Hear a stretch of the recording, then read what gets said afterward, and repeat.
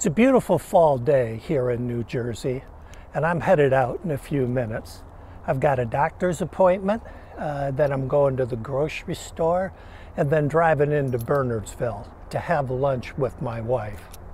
All the kind of normal daily activities that we take for granted until we face the possibility that someone is going to take the car keys away. For someone with mild cognitive impairment, that's a real concern.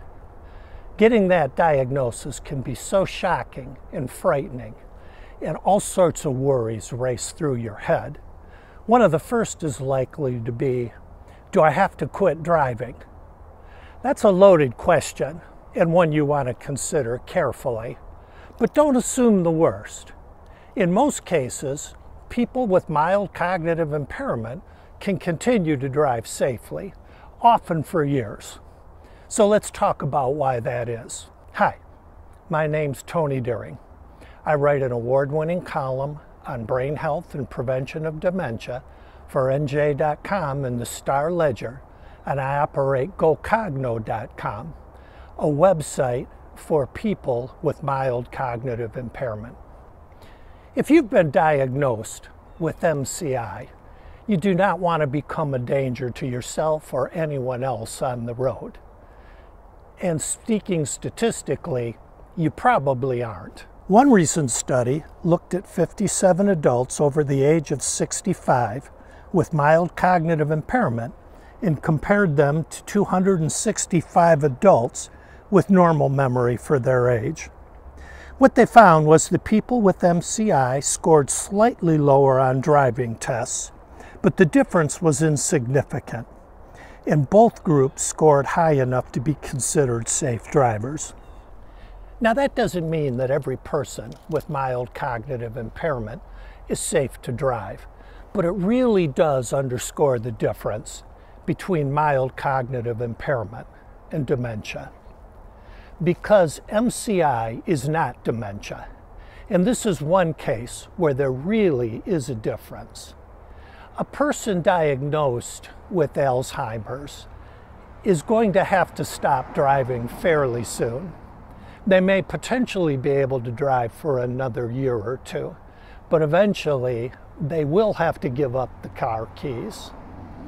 In fact, the concern is serious enough that your doctor would be required to report you to the State Motor Vehicle Commission, and you'd have to take a test and pass that driving test in order to continue to drive in the short term. Now, with mild cognitive impairment, it's completely different. Both the American and Canadian medical associations have taken the stance that mild cognitive impairment does not warrant a loss of driving privileges. In fact, unlike a diagnosis of Alzheimer's, if you have MCI, neither you nor your doctor is even required to report that to the state. Now, you still need to make a decision that's right for you. And to help you do that, I invite you to go to my website, GoCogno.com, where I have published an article with safety tips for driving with MCI. This will help show you how you can continue to drive safely and also help you know when it may be time to consider giving up the keys.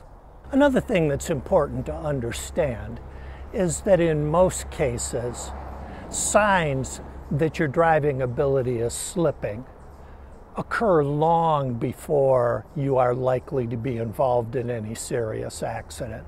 So if you know what those signs are and you can recognize them, that's another way to stay safe and be comfortable and secure on the road.